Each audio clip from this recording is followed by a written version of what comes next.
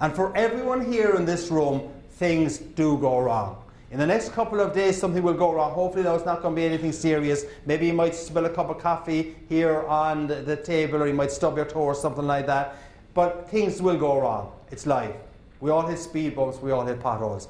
When we hit those speed bumps, when we hit those potholes, if you can remember to ask yourself the question, what do I want my attitude to be? It will make a real difference to you.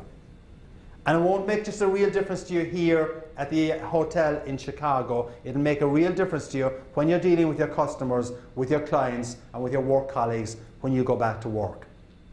So, knowing the people here in this room, I know that everyone here in this room does not have any difficult colleagues to work with, right?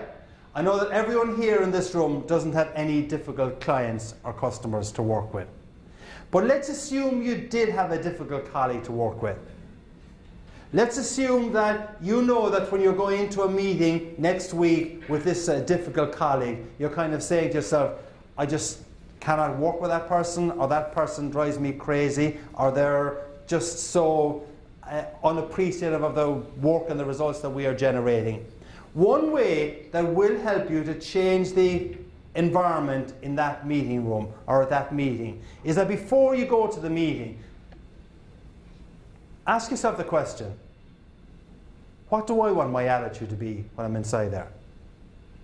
And I think when you ask yourself the question, what do I want my attitude to be, when you're going in dealing with your difficult work colleague, or you're going in dealing with a customer that you really have difficulties with, when you ask yourself the question, what do I want my attitude to be, you're not going to say, I want to be cranky, I want to be upset, I want to annoy them.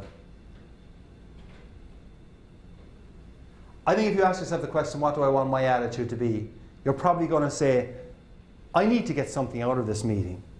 I need this meeting to be productive. And when you ask that question, what do I want my attitude to be, I think it will shape the format and your thinking for that meeting.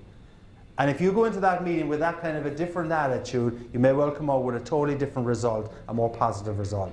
It is a powerful question that can make a real difference to you.